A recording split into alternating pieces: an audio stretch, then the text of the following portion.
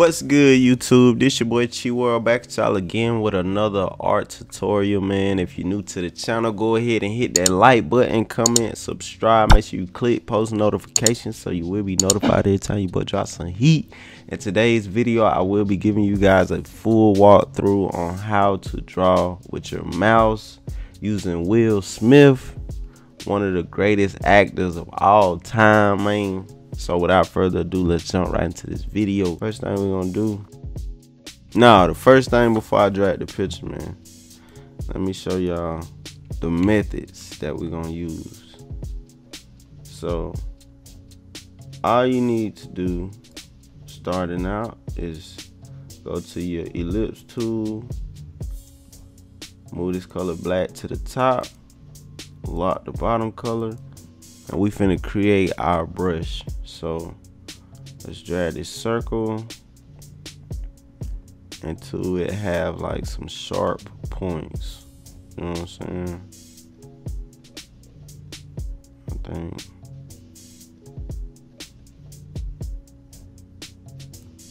that's pretty good right there. You see? Zoom in a little closer. And you want to get these points to like a sharp tip. And while it's still selected, you want to come right here. You want to click new brush. Then you want to click art brush. Then you want to hit OK. Then you just want to click OK again. And now you can come to your brush tool. You can select your brush. And the brush we just created is there. So that's the first thing you need to learn how to do. Now, one main method you need to know is crossing your lines so you can make better line work. So we're gonna use this method a lot, so I'm gonna go ahead and show you. It's where, just say if we was drawing an eye, instead of trying to draw it like this, what you want to do is you want to get in the habit of overshooting your lines. You know what I'm saying? And what I mean by overshooting is you cross lines that you automatically keep set in your mind that you're gonna go through and you're gonna clean them up. So just say if I was drawing a basketball, instead of trying to be straight on the line, what I would do is I would just overshoot them like this. You want to overshoot your lines, and then after you overshoot your lines, all you got to do is highlight everything. You go to object, expand appearance, and you click divide on your pathfinder. And now we can go back, isolate, select group, and delete the lines we overshot. So that's one of the main methods we will be using in this tutorial, especially using your mouse. That's one of the main methods you need to know. And let's double click onto our brush, and you want to move your smoothness all the way up, so it'll help you have cleaner lines and it'll help you get more control over your brush, because it's hard to make a clean line just using your mouse, but with moving your smoothness all the way up, it'll help you correct that line. So, and another thing you need to know, come over here to your pencil tool, and while this color is on top and the bottom one is locked, we're gonna use that as a fill tool. So what that do is, any selection you make and you come back and close it off, it'll fill in the inner area. So we're gonna use that too, the pencil tool and the brush tool with our mouse. So without further ado, let's jump right into this video. I'm gonna drag and drop my picture, hold shift, I'm gonna hold shift, stretch it out big as we need it. And you know what, we're gonna go ahead and make it bigger than the artboard, because the bigger your picture is, the easier it is to do the details. So we can always change the size later. So Let's go ahead and make it big as we can get it. Drop the opacity down on the picture and hit lock. Create us a new layer right above it. Go to our brush tool and we're gonna zoom in. And remember what I told you, what we finna do? We finna overshoot our lines, you know what I'm saying? So I'm finna come right here, and then I'm gonna bring this one all the way through. Just like this. Bring that up like that. Let's see. I need to try that again. Let me try that one more time. Just bring it, start this line. And as you notice, when you zoom in close on the picture, it's very pixelated. So all you gotta do is just try to stay in the center of the pixels.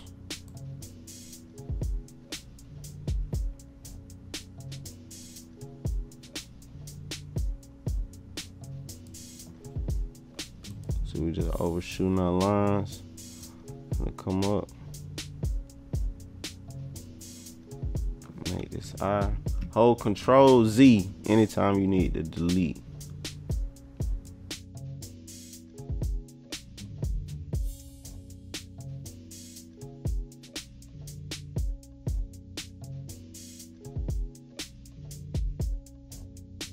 Double click my brush, make sure my smoothness all the way up. I just gotta be more slower so it'll help me correct the lines a little better.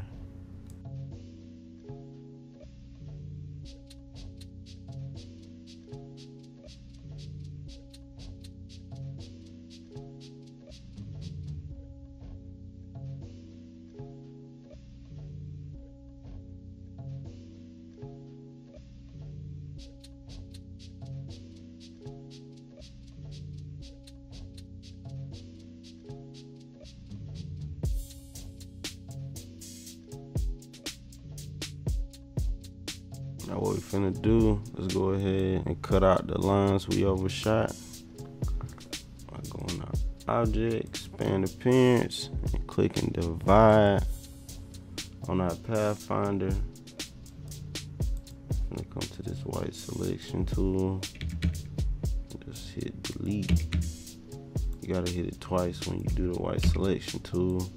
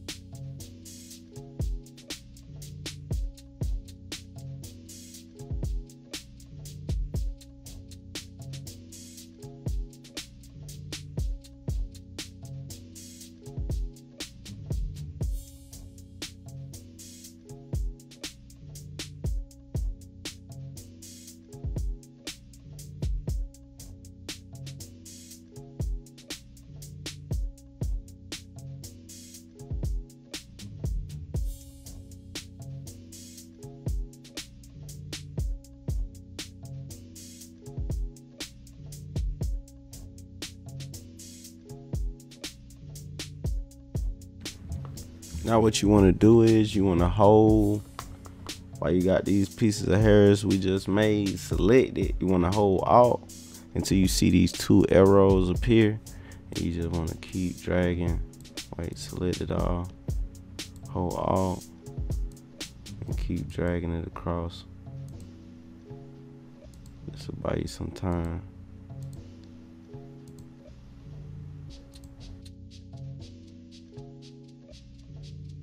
And you also want to make some different hairs so it just don't look so computerized. So I'm gonna drag this around just for a little bit, and then I'm gonna make some more pieces of hair going like in the opposite directions.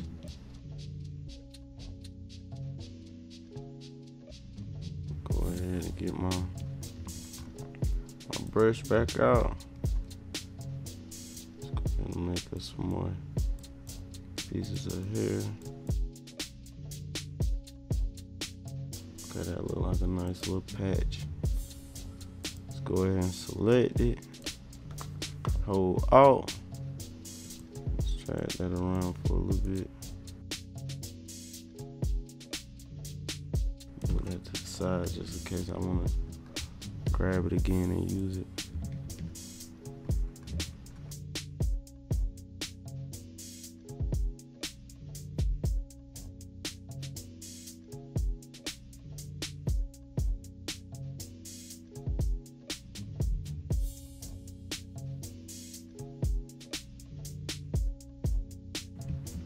That's pretty cool. Go ahead and highlight that, hold Alt. Drag that thing go.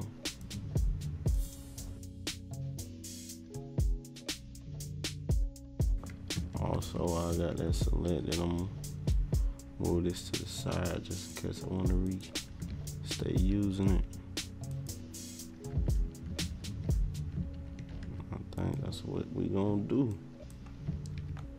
And use it some more before we make a different patch so it'll just flow all good and look natural.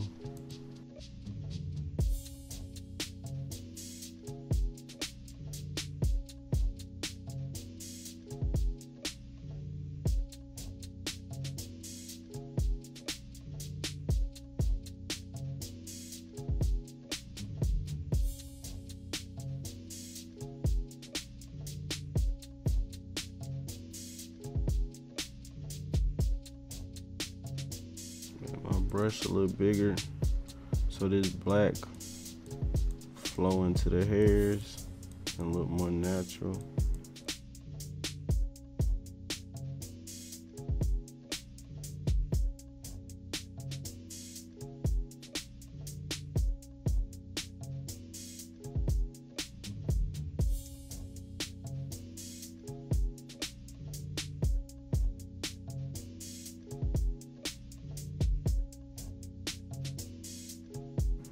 Hold Alt, dragging on this side.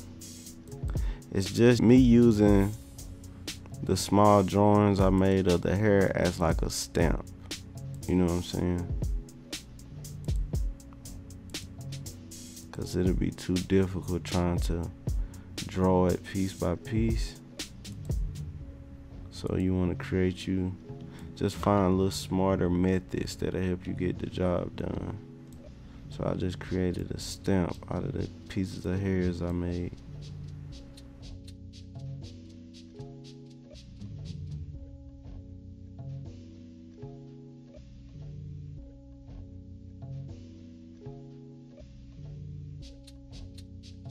I'm holding Alt so I can keep re-stamping. That's it. Just keep holding Alt so you can use it as a stamp.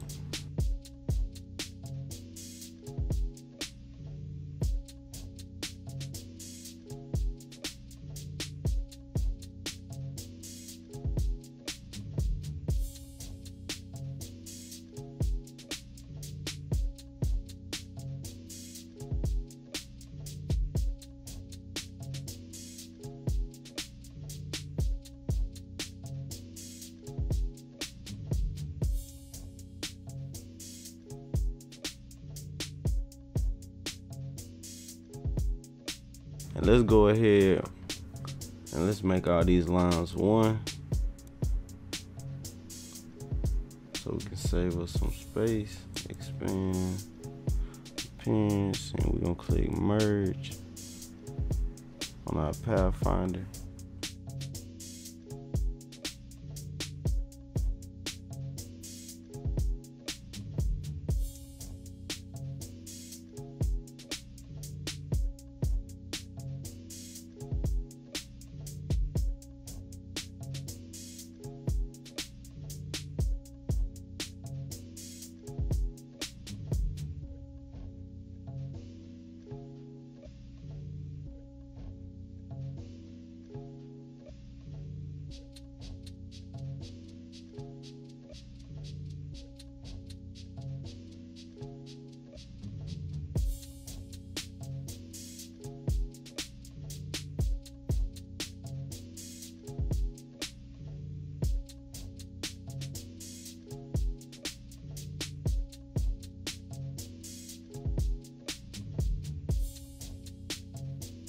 Now we good. Now let's go ahead and select everything one more time. Object, expand, click merge.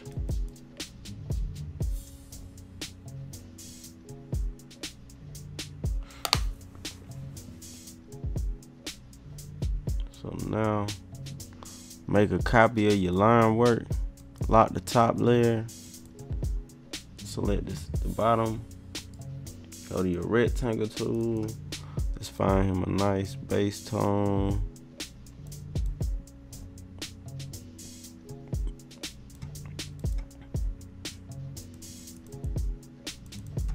Find a nice little base tone to start with.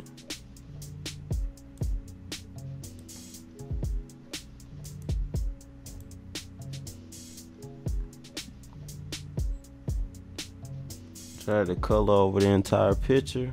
Right click the color, go to arrange and send to back. You'll know if you did this step right if you look over here and you see your line work sitting on top of it, on top of the color. Highlight everything, then you just hit merge on your Pathfinder. Right click the color, isolate, select group, and now we can delete this outer color. Another thing I like to do, hit this drop down menu, scroll down till I see my last piece of black line work, and lock all the black lines. We'll keep the top two unlocked. Now we can delete these pieces of colors that's trapped in the hair without deleting our line work.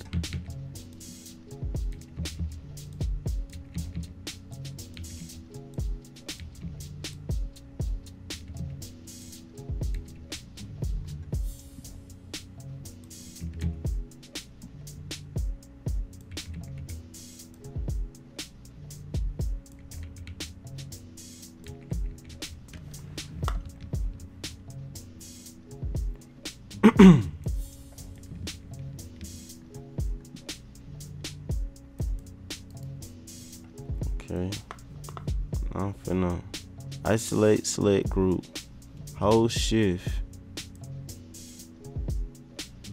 so we can select more than one thing at a time.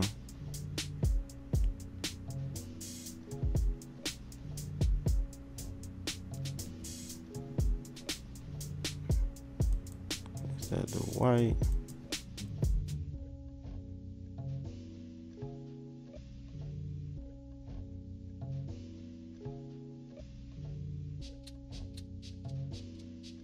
Okay, now that we got the base color down, we're gonna make a copy of our color layer. Lock the bottom copy, turn the eye off on the bottom copy, come to the middle, get our white selection tool, and we're gonna delete only the skin tone out of this layer.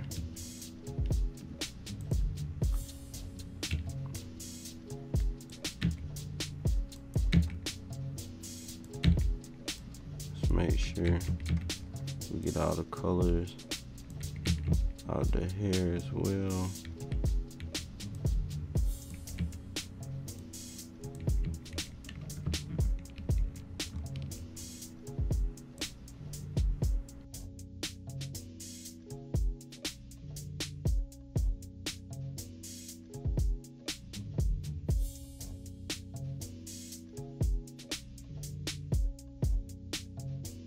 Okay, now that we finished, you want to bring your bottom layer back by turning the eye back on. Lock that layer, create a new layer in between those two. Now we're finna add some shadows and shading. So we're gonna sample the skin tone. And let's find us a nice dark shadow to start with.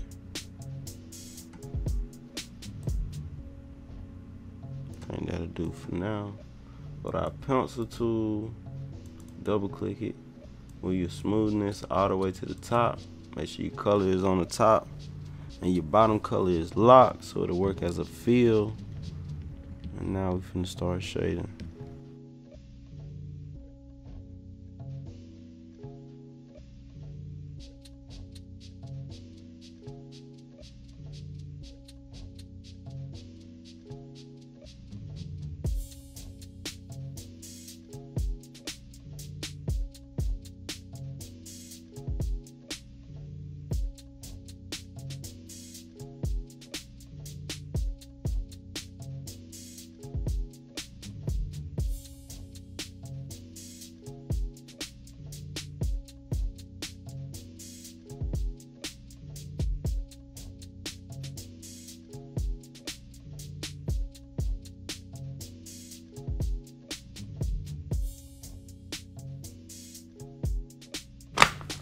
And there you have it, you guys, how to cartoon yourself using the mouse. Make sure you stay tuned, more heat coming soon. And I'm out this thing.